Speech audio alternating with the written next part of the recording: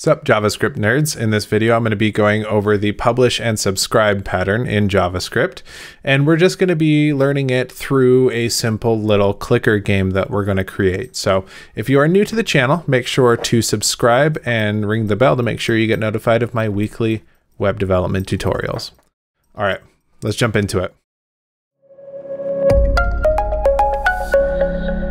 All right, so let's take a look at what we're going to be making. There's going to be an auto-incrementing number of experience points, and we can click a button that will add additional experience points on top of that incremented value. So if we click it, it will go a little bit higher, and then we will get a nice little congratulatory GIF at the very end when we level up.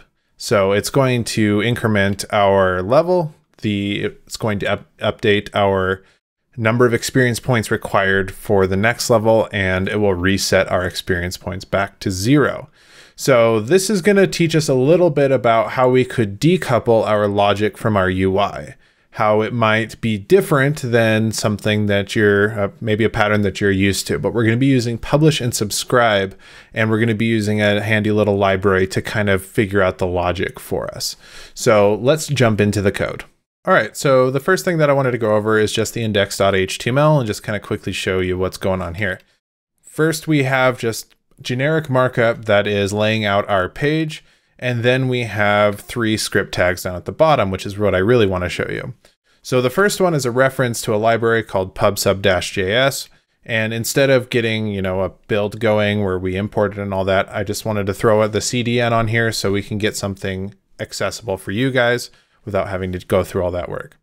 The other 2 things are 2 custom scripts that we are going to be using to build out this game and then send data back and forth between the 2 files. So this is where we're going to be spending most of our time in game UI and game data. So let's close out of that. And what we have in game UI right now, just from the beginning, is just a constructor that's grabbing a bunch of elements on the page. And then in game data, all it's saying is game started, and then it has some default sets set here for what our starting XP is, our level, and the next level XP. So what we need to do first and foremost is we need to get this auto incremented value. So when we load up this page, this progress bar starts ticking. So let's start off by just getting a couple different generic methods here in our game UI. So we need to update our current XP, and we need to update the progress bar. So that's going to update this, and it's going to update this. And I'm going to have a link in the description that's to all this code. So if you want to kind of read over it bit by bit, but I didn't want to bore you with me typing all this stuff out super slowly. And then so what we want to have happen is in our game data, when the game starts up, we want it to be able to just start adding up experience. So we're going to set up an interval that will auto increment the XP. So let's create a method for auto increment XP. And this is going to just have a small amount of experience of what level we're on times 5, and that's how much experience we're going to get next. And then so we want to have a method that's going to be adding that XP. And this is where we're firstly going to be taking a look at what PubSub, the library, will do for us. So we're just going to take in that amount, and we're going to update the amount of XP that we have. But then we're also publishing that event to the rest of our application. So we can do PubSub.publish, and then the first argument is just the name of the event that we want to create. This can be anything we want. It's arbitrary. So the next argument is going to be an object of the data that you want to send along with that. So when somebody or something subscribes to that event, we want to be able to pass along how much XP there is now, and then how much there is until the next level up. So what we need to do is, since we want to keep track of all this data in our game data class, but we want the game UI to know about it, we can go over to our game UI and do just that. So we're over here in our game UI, and what we want to do is we want to subscribe to that event and then do something with it. So here in our constructor, we are subscribing to XP changed, and we're getting the tag, which will be XP changed as well, and then data. And then so we want to run a couple methods here. We want to run update the progress bar. And we want to update the current XP. So if we were to save this, we can see now here on the right side of our page that the XP is gradually counting up. However, when we click the button, nothing's really happening. We just kind of wait until it gets to the end here.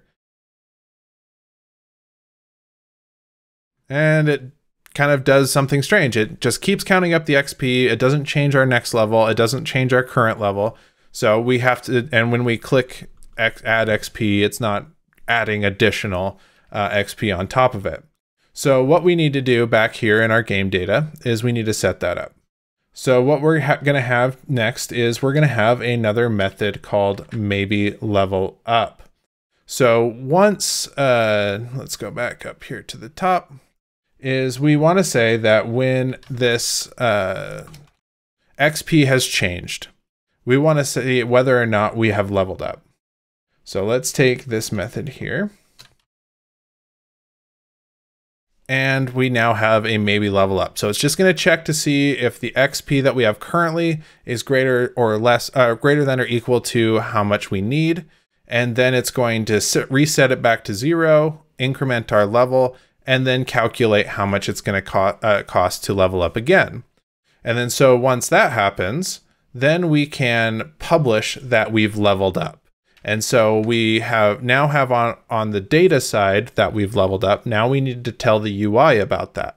So we need to go back to our game UI, and we need to say, hey, once this has been, there's been a level up, we need to just do a congratulations. That's going to trigger a GIF, and it's going to fade it in and out. It's going to change what our current level is, and it's going to change how much we need until the next level.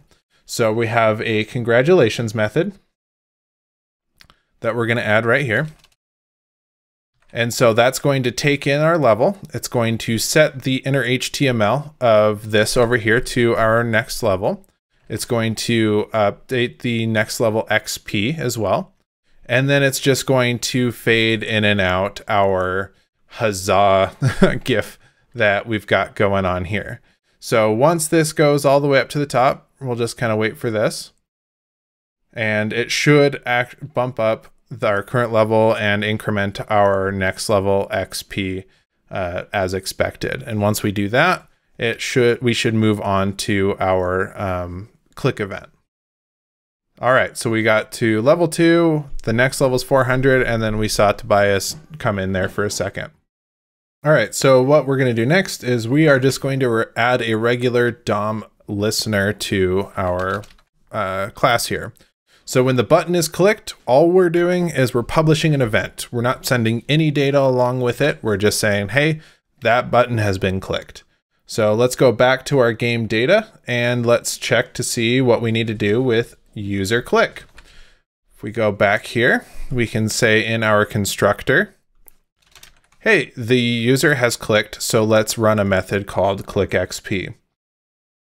So when we have clicked that amount of XP, we can create another method here, and it's just going to use our add XP method, which we already created, and we're just going to add in how much ever our level times 10, and then we should be able to get additional XP when we click the button. So let's click, and now all of a sudden it goes faster, and now we have a fun little clicker game for us. So hopefully this kind of illustrates a way that publish and subscribe, that pattern can be implemented in a quick little game. So you can send broadcast events, and then things can receive that data that event sent out. So it's a nice way to kind of decouple the different parts of your application, and that way you're not having to call methods directly in other classes and kind of maintain this kind of spider web of classes calling each other and methods on each other. So if you liked the video and you learned something, hit the the thumbs up, leave a comment, let me know what you kind of think about this method. If there is a question you have, also leave a comment. I'd love to talk about it. And I have a link down in the description of all of the code that we saw on the screen. But yeah, I appreciate you guys watching. I appreciate the support, and I will see you in the next one.